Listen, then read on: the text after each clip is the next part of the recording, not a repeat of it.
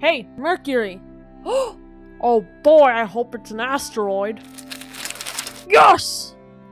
Seems like your Earthlings are having a fun time in all that snow.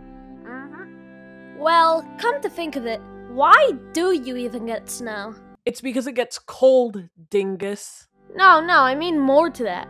Why does it get cold?